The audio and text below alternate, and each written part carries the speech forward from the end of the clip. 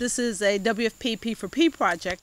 These farmers sell their products to WFP because not only are they growing a better product, but then the handling of that product. We saw the famous blue box that they're using here in Guatemala to assist in the drying of the product and then the measurement of the water content in the product. So they're getting a higher quality product that ensures that they not only can sell to WFP, but they also create a product that is much more valuable on the commercial market. So it's from seeds in the ground to providing opportunities for the market for those seeds and for that harvest. And that's what this is really all about.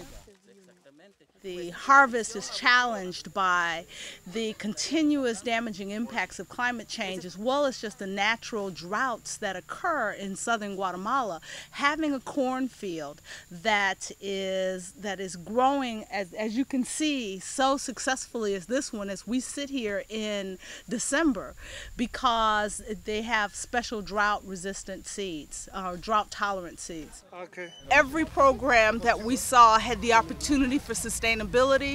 Every program that we visited was very much a program that was owned by the community.